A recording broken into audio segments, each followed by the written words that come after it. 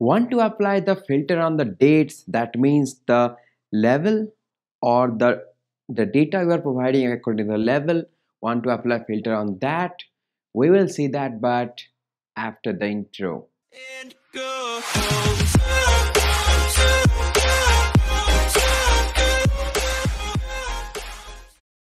Hi everyone, this is Subrat and you are watching Fun of Heuristic. So on this channel, you will get to know about the programming languages, the framework and all about the algorithm. So please consider subscribing if you haven't yet. So this video is requested by a lot of users. I got in comments, I got some mails. So I decided to do this video. So it's a very simple task. So what I thought from the comments or the mails, that you guys want to filter with respect to date. Suppose from January to April, you want to see the data from January to April, not the whole chart itself. So in that case, what the solution is, we have to reduce the level we have. Like the levels means this January, February, March, April, May, June, July. So those are the levels. So if you want to see from January to March, so 3 months, so you have to set the level as a 3 months, like here we are doing. So for that, what I will do, I will add a drop down from to, and will select from sub 1 month to another month. From for this video, I am assuming the from is always less than 2, as this is example, will not evaluate the validation and all that you can do. So I will speed up the video, so please be with me.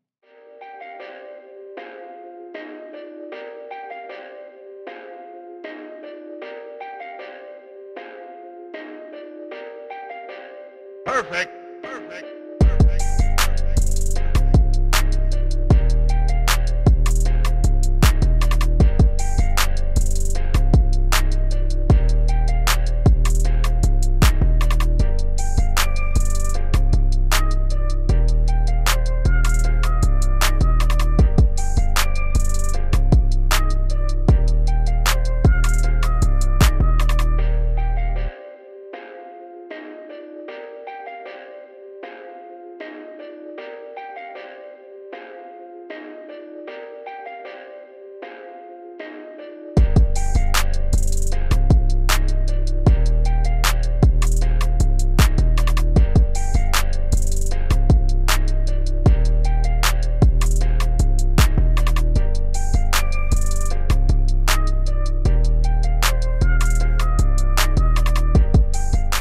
So as you have noticed, I just added two drop down is from and to, and apply date filter. So what I'm doing here, HTML is pretty simple, just to drop down with a for loop. I have created a array of months, has months as a month text, and the value as a corresponding 0, 1 to 3. And if you go to the, I have some from and to, and I'm assigning the value of the selection to the from and to.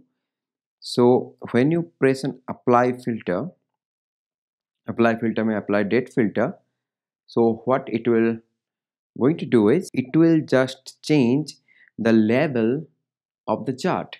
Like if you have remember the last video, I will link the last video here. You can go and watch how to add the filter to your chart. Okay, so if you notice this one, in the last video we have changed the data. So I will demonstrate again. Suppose I want the data greater than 400. Okay, so I'll say greater than 400. When I apply filter, only the data which is greater than 400 will be present there. But for this video, our aim is to filter through the levels, the filter through the dates for this scenario.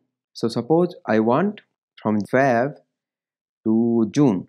Okay, so I'll go and select Feb to June. So this is from Feb to June.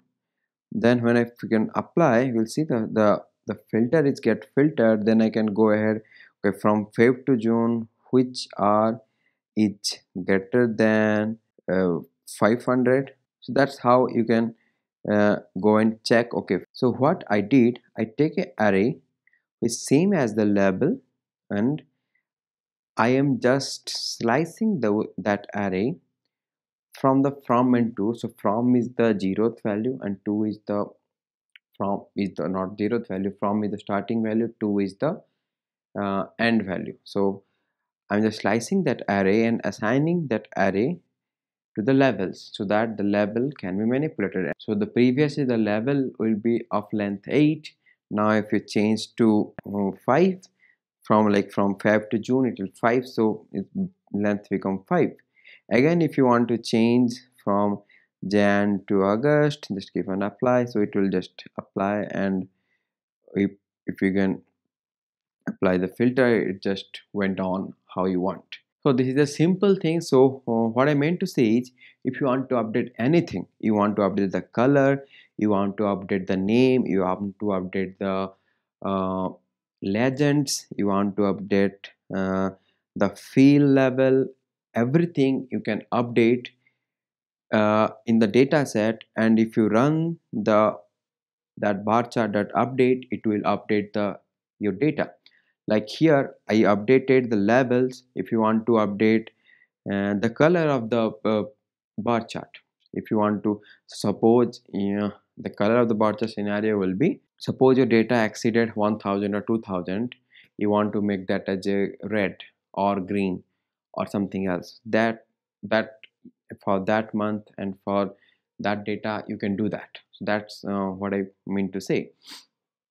So wherever you want to add a filter, wherever you want to give some data or want to filter some data, just change those value and just run the update on that chart itself, so it will get updated automatically. So that's it for today. I hope you like this video. So please hit the like button if you like it, and please subscribe to this channel if you haven't yet. Share this video among your friend. Please give some valuable comment, question, anything you want to ask me, you can ask there, or any feedback about the video you can give there.